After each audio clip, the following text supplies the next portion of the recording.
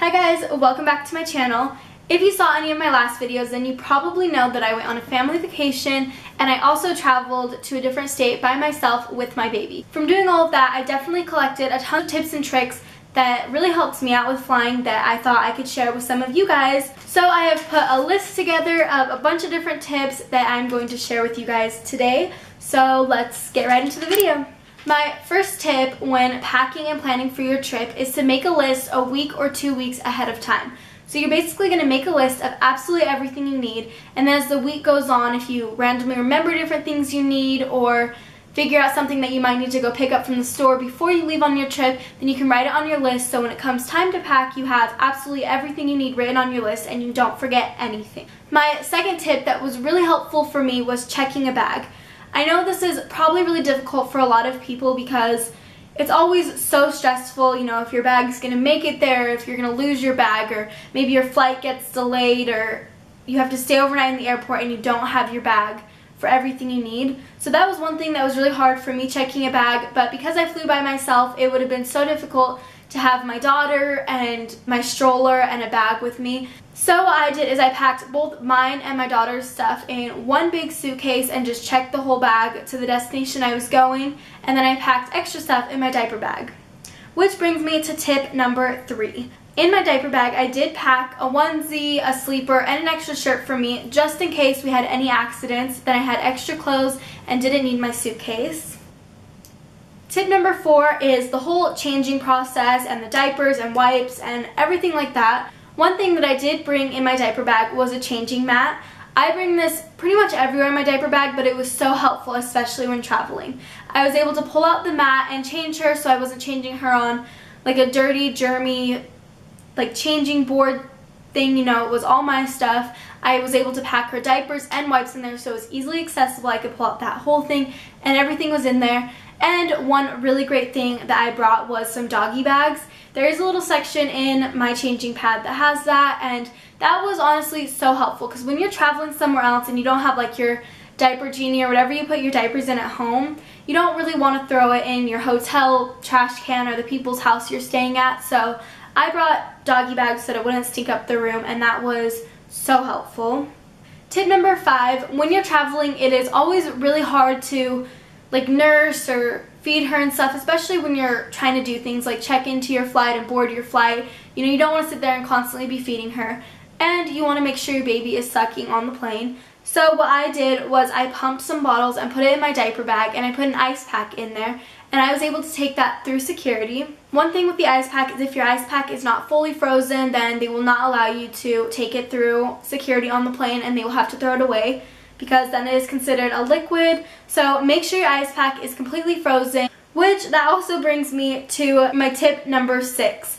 Bottles were so great. I always fed my baby a bottle right as we were taking off because the sucking helps their ears. If you've ever noticed when you're on a plane your ears start to hurt or you need to pop them, babies don't know how to pop their ears, so having them constantly sucking on something kind of takes their mind off the pressure, and it will also kind of help pop their ears if needed. If for whatever reason you have to feed your baby before the plane and she's not hungry or she falls asleep, I will never wake up a sleeping baby for sure because it is so hard to get them to sleep sometimes. So try and get them to fall asleep with a binky, or if you have toddlers or children, then bring suckers and have them suck on a sucker. You know, that's fun for them, that's a treat they get to have, and it will definitely help their ears.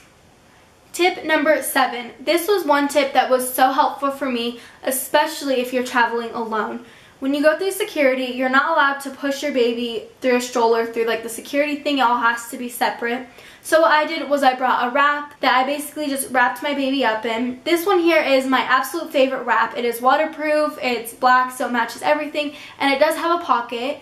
This wrap here was called Splash Magic Wraps, and if I can find a link, I will definitely link it down below. But I wrapped my baby up right before I went through security and had the diaper bag in her stroller, and then I was able to easily take out my laptop and the diaper bag and compact my stroller and car seat so that I was able to put it all through security and I was hands-free. Tip number 8, when you board the plane, they always give you an option to board the plane if you have children with you or if you're like elderly. So definitely make sure you get on the plane first so you're able to basically set up camp. You're able to put the diaper bag under the seat and get your baby all settled, get the bottle out if you need to. And if you are going on a long flight, you are able to ask for a bassinet, and they'll basically just clip it to the front of your seat and you have a little bassinet, so you don't always have to be holding your child in the plane. I personally did not ask for one just because it was a short flight, but that is an option that they do provide. I would also try and get an aisle seat, so if you need to get up at all and change the baby, you can. Or if you end up nursing your child and you don't really want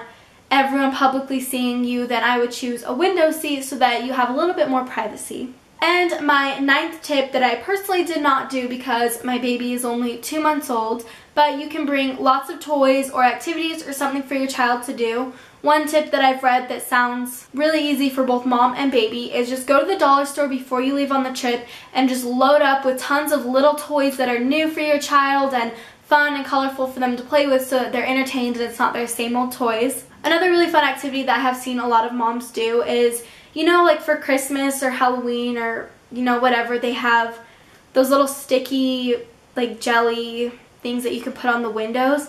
That is one thing if you have a window seat that your kid can play with and play on the window, and that is just a really fun activity for them to do. And now on to my last 10th tip is bring a birth certificate. When I boarded the plane, I kept asking if they need to see the birth certificate, and they did not, but when I read online, it said that they do need a birth certificate if you're flying with an infant. So just to be safe, I'd print out an extra copy of your birth certificate so you have that on hand just in case you need it for any reason.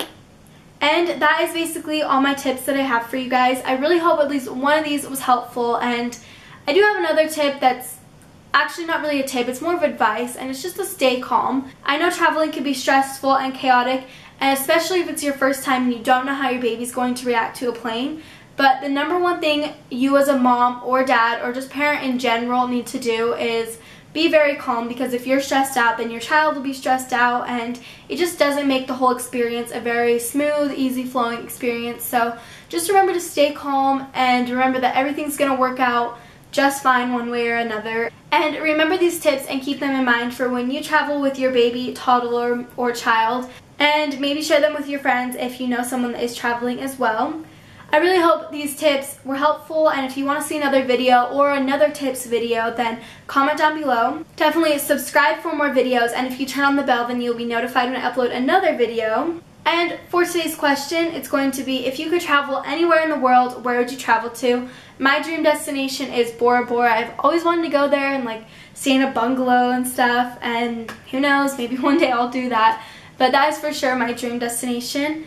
And if you guys have any more questions and they're not answered in the description box, then comment them down below. I'm normally pretty good about answering questions, especially if it's in the first 24 hours of me posting a video. So comment down below if you have any questions. Follow me on all my social media. It's always linked down below. And I guess that's pretty much it for this video. So I will see you guys in my next video. I hope you all have a great day, and I will talk to you guys later. Bye, guys. She does it, it's not rude. What do I do? Reject me. I don't. Anyway. She just said she did.